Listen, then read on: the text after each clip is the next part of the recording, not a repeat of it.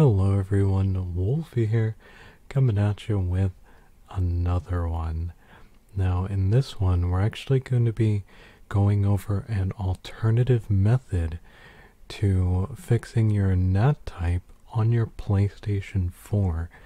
Now, I did put out a video on this previously with the recommended method, the one you should use before coming to this one if that one doesn't work. So if you actually have not seen that video and you have not tried that method, I'd recommend going and doing that first before doing this one, because this one, it can fix your NAT type, but it's not the recommended way to do it. It's more of a, if that one doesn't work, then you should do this one. So I'll have that video listed in the description of this video, and I'll also have it pop up in a card somewhere. So go ahead and click on that one and go through that. And once you've gone through that, check your NAT type, and if your NAT type is still the exact same thing, then you're going to want to come back to this one and give this a try here. So let's go ahead and jump on into it here. How to fix your NAT type on PS4 part 2, or the other method. So the first thing you're going to want to do is we're actually going to need to hop onto our PS4. So go ahead and turn your PS4 on and log into your account, and then follow along with me. So I'm going to go ahead and press my PlayStation button on the controller, and I'm going to log in. And once you log in, you're going to want to go up and all the way over to the right to your settings. So we're going to click on settings, and once we click on settings, we're going to want to go down to network. So go down to network, click on that, and once we click on that, now what we're going to want to do is we're going to want to go down to a view connection status. And once we click on that, there are actually two things that we're going to be looking for. We're going to be looking for our IP address, and we're also going to be looking for our default gateway. So you want to make note of both of those numbers. All the numbers in there for both of them, you want to write it down. So make sure you make note of those two different numbers there, the gateway and then your IP address. And we're going to use those in just a minute here for the next step. Alright, so here we are now in our browser, and you wrote down a default gateway. So now what you're going to want to do, you want to take that and enter it into your address bar. So I've entered it into my address bar, and what I'm looking at here is the menu for my modem router. But to access it, I have to enter a password. Sometimes you may have a screen like this where you'll need to enter a password, or you may not. It depends on your specific router. There are so many different companies that make them, and each one can be different. Sometimes you may have the same one that I do, and everything you're doing will look exactly like my screen, but there's a good chance that it won't. You should be able to still follow along though, because it's roughly the same. Even though things may look different, it's still roughly the same to follow along and with what it is that you actually need to do. So I'm going to go ahead and enter my password. If you have a password screen as well, where it asks for your username and password, you can sometimes find that. Usually on the bottom of your router, or the side of it, or the back, there'll be a sticker somewhere. So look on your actual router for that information, and if you don't find it there, sometimes you can look it up online, or there's a default password and username for your router. So just check your manual and you should find that in there somewhere. And once you've found that out, you're going to go ahead and enter it and log in. So I'm going to log into mine now. Alright, so now that we've logged into our router and we're on the screen here, what you're going to want to do next is you're going to want to look around through your settings, and what you're going to want to find is something called D as in dog, M as in Michael, and Z as in zebra. So DMZ. DMZ is what we're going to be looking for now. And once you've found that, we're going to go ahead and move on to the next step. It may be tough to find, so look around, and once you found it, next step.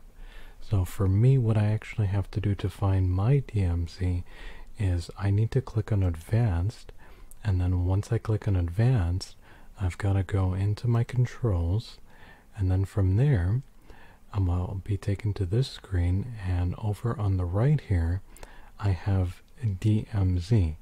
Now, it may not be as hidden for you, but for me, it's actually pretty hidden, the DMZ.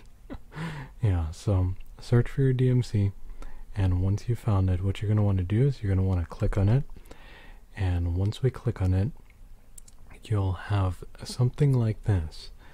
Well, for me, there's an enable button, and well, I could turn it on and off using a button. For you, it may not be exactly like that. Sometimes you'll just have a slot that's open where you can enter information into. So once I click on this button, I'll actually have a slot up here. So I clicked on it, and you'll see I have a little thing that appeared here. For you, you may already have the slot without actually needing to click on it, but sometimes you'll have to click on a button to actually put something into that slot. So now that I have it turned on, what I'm going to do now, that IP address that you wrote down earlier, now what you're going to do is you're going to take that IP address and you're going to put it into the box here. And once you've put it into the box now, you're going to go ahead and hit apply. Now that you've hit apply, you can go ahead and head on back over to your PlayStation 4. Okay, so now I'm back on my PlayStation 4, and what we're going to do is an internet connection test. We're going to test the connection. Now, you may want to do this before changing this setting just to see what happens, the difference that'll happen. I'm going to actually show you a before and after here. I'm going to show you without the mode being on, the DMZ, and then I'm going to show you afterwards with it actually being on. So let me go ahead and do a test with it off.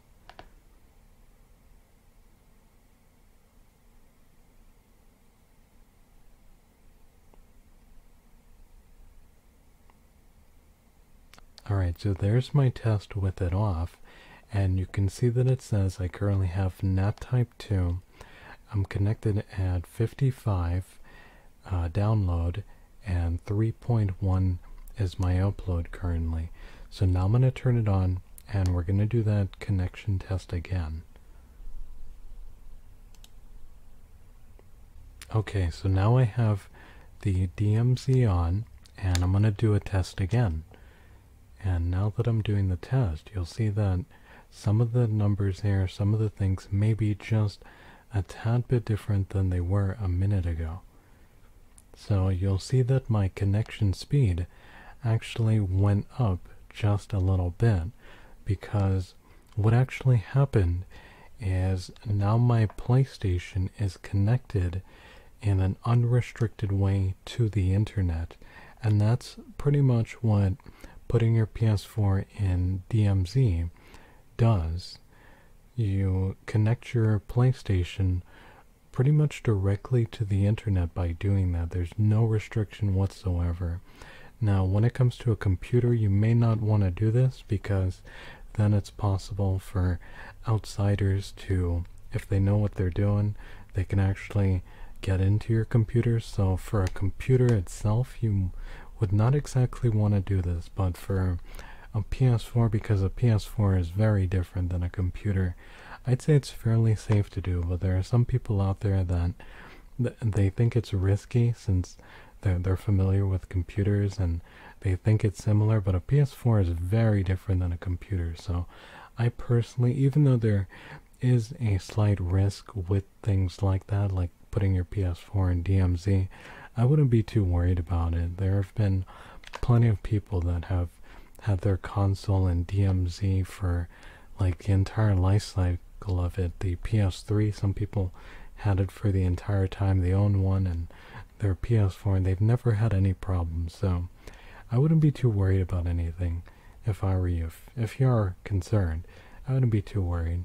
Now that right there, it should fix any issues that you were having with your NAT type. And there you go, that is the other way which you can use in order to fix your NAT type. But like I said at the beginning, remember the other way is the preferred method, and then this one is more of a, let's go ahead and try this if the other one doesn't work. So that's going to be it for this one. If this video helped you out, I'd appreciate it so much if you can leave a like and subscribe. I'm Wolfie, and I'll see you next time. Bye.